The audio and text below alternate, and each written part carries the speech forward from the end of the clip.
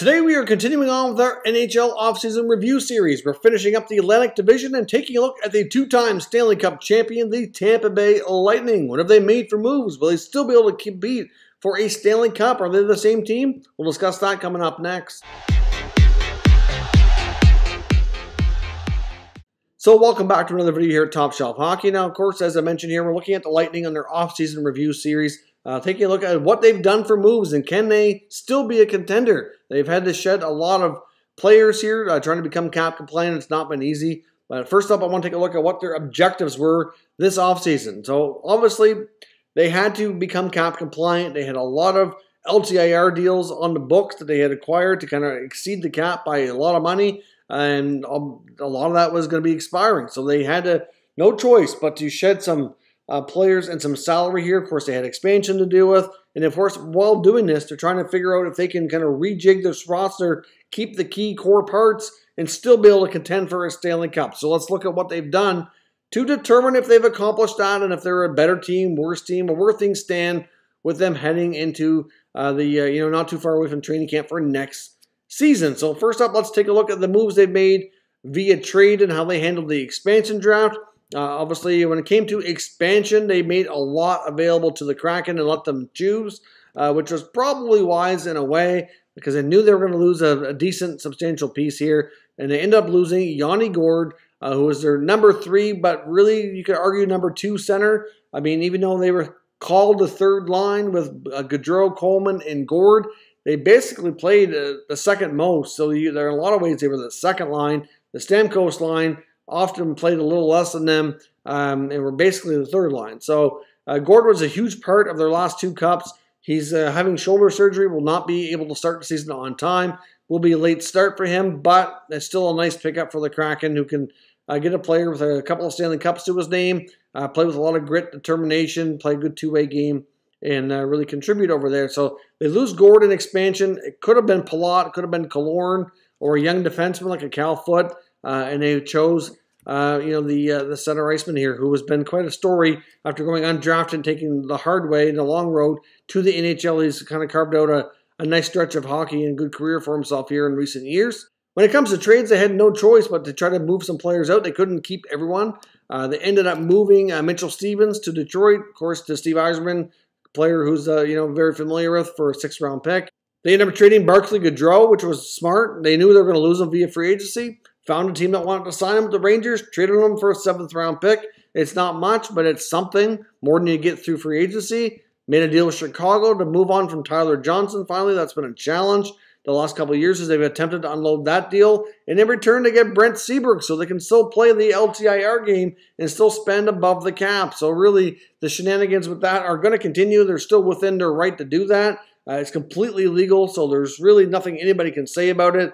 I call it shenanigans just because they're pretty smart and they know how to, as much as a lot of people don't like it, it's within the guidelines. It's not illegal, and they're exploiting something that if any other team was doing it, fans of that team would be totally fine with it if they were winning Stanley Cups. That much I can guarantee. But of course, like I said, those are your trades. So I mean, they've unloaded, Tyler Johnson. They've unloaded Mitchell Stevens here. They lose Yanni Gourde to expansion. They trade Barclay Goodrow, who was going to leave via free agency. And then otherwise, through other means here, through free agency, they also lost Blake Coleman, who was the 3rd member of that other line with Gourde and Gaudreau. Goes to Calgary in a long-term expensive contract. There's no way they could afford to keep him as much as they'd like to. That was a huge loss. So that entire line, that was basically their second line, some call it their third line, is completely gone. So that's going to hurt for sure. Now, before we continue looking at the rest of the offseason for the Lightning, I do need to pause for a moment and acknowledge one of our channel sponsors, Exter Smart Wallets. Top Shelf Hockey is proud to be sponsored by Exter. Forbes calls Exter the most successful smart wallet brand in the world.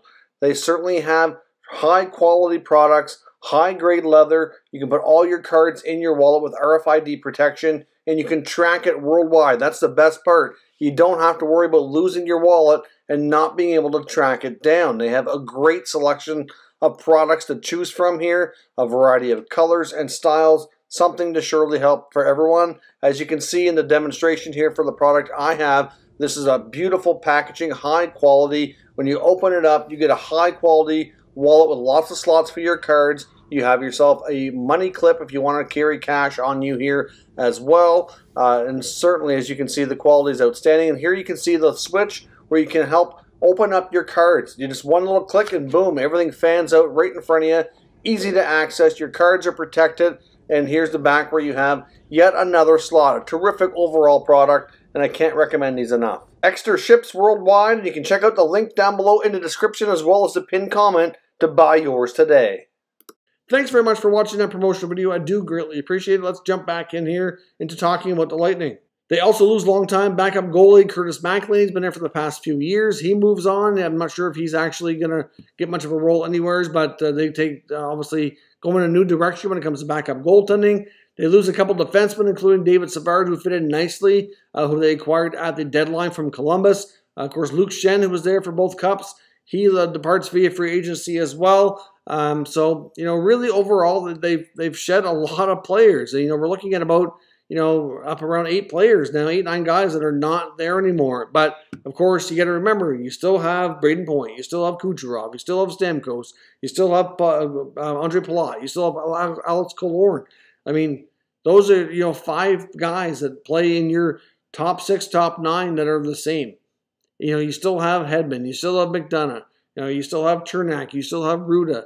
There's a lot of the blue line that's still the same. You still got Vasilevsky between the pipes. So really, as much as the outside perimeter parts here kind of changed, really for the most part, it's not that bad, not that drastically different. Now, who have they brought in to replace some of this cast of characters that have been so successful over the past couple of seasons? Well, they've certainly went shopping and brought in some veteran guys. They brought in a guy like Pierre-Edouard Bellemare. Bellemare played the last couple of seasons between the Avalanche, played with the Vegas Golden Knights, and has had a lot of playoff experience in the last few years, and has had a lot of success. He's a good, either number 3, number 4 center, good on faceoffs, can kill penalties.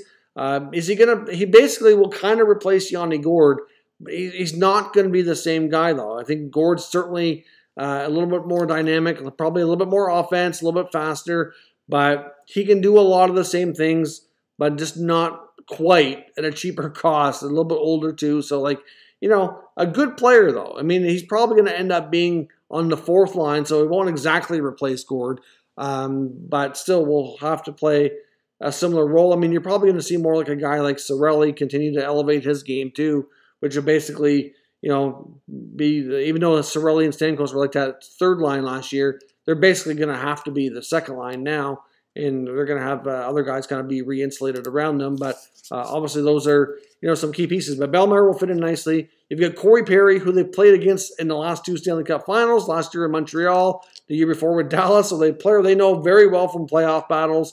Of course, a lot of the players there know him well from other experiences as well. So I would suspect that your 4th line is likely going to be Bellemare, Perry, and Maroon. Perry and Maroon both been in a lot of Stanley Cup Finals lately, so clearly that's a good thing. 2 veteran guys. Guys know each other way back from the Duck days as well. Can be your grinders, your offensive guys can bang bodies and really play physical style and be good depth players there, and just add even more experience to an already deeply experienced group over the past couple of years.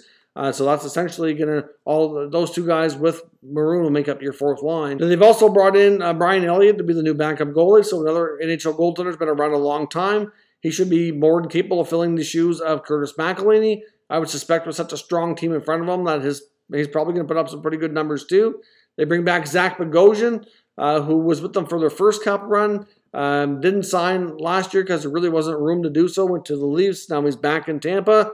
And he signs a cheap, longer-term deal. He gets like 2 or 3 years. So, Bogosian gets a great contract, under $1 million for a chance for, basically steady term on a steady contender in the U.S. His family is American, so he didn't want to have to be traveling a lot between Canada and the U.S. for family reasons because of the border closures. And he dealt with a lot last year with COVID and all the restrictions, so thought it was better for personal reasons to play in the States, which I understand, and it makes a lot of sense. So, Bogo's back in Tampa on a fairly cheap contract, which is really great for the team. You can't beat that at all. They've had to re-sign some young guys. They've re-signed Eric Chernak to a good contract. They re-signed Jan Ruda. They had to re-sign Alex Barré-Boulet, as well as some of their other younger prospects that are still looking for more of an opportunity, like Boris Kachuk and Taylor Radish. They get longer term, they get like 3 years and under $1 million, so they have more of a chance to develop here. A guy like Matthew Joseph will certainly step up, and he'll be one of the guys that will play in like that new third line. The Gord, Gaudreau, and Coleman provided last year. Same goes for Ross Colton, who scored a Stanley Cup winning goal. Another player that was RFA needed to be re-signed. I would think that Ross Colton and Matthew Joseph will be at least 2/3 of that third line. So, realistically, you've got, like I said, your other guys that are consistently been in your top six. Like you got your duos, basically, Point and Kucherov, Cirelli, Stamkos. You throw in Palat and Killorn to fill out your top six. So your fourth line is basically Perry, Maroon, and Bellemare. You've got guys like Matthew Joseph and Ross Colton here on your third line. Maybe Barré-Boulet is the other member of that line as well. And overall, you get yourself a pretty solid team. I mean, your third line is going to be younger and less experienced, but still fairly dynamic.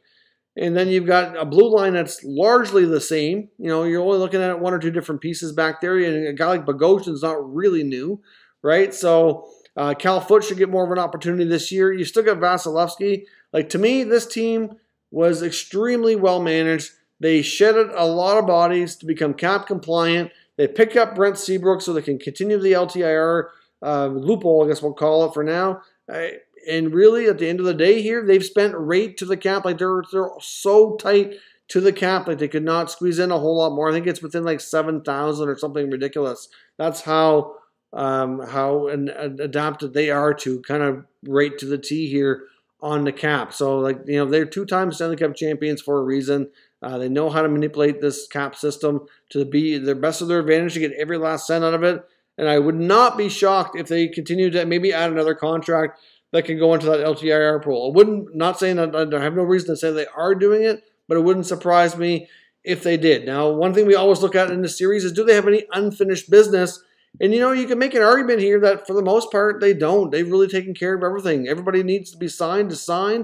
They've got things wrapped up a lot earlier than they did last year. Like I said, the only thing I could see is they have a lot of young players still looking for an opportunity. They could move out a prospect or two if they wanted to, kind of tempt the team to give them another LTIR contract. But that's about it. And I'm not really sure if they will or they won't. They don't really need to. So, they may or may not have trouble adding at the deadline. But, we don't know what their full health situation is going into the season and all that. So we will see what happens. But this Lightning team, I think, at the very least, they're going to be a playoff team. I think that's fair to say. No matter what division, we're going back to the Atlantic Division here, of course. But, they're still going to be a strong team. And they're going to be a force again. And they will have a shot at three-peating because the core pieces that were largely responsible for the Cup victories are still there. So let me know what your thoughts are on the Lightning offseason. Do you think they can contend for a third consecutive Stanley Cup? Let me know your thoughts in the comments. We'll discuss further. If you're new to this channel, make sure you subscribe and stick around. We'll keep you up to date with all the latest news and rumors on all 32 NHL teams. Thank you for watching, and I will catch you next time.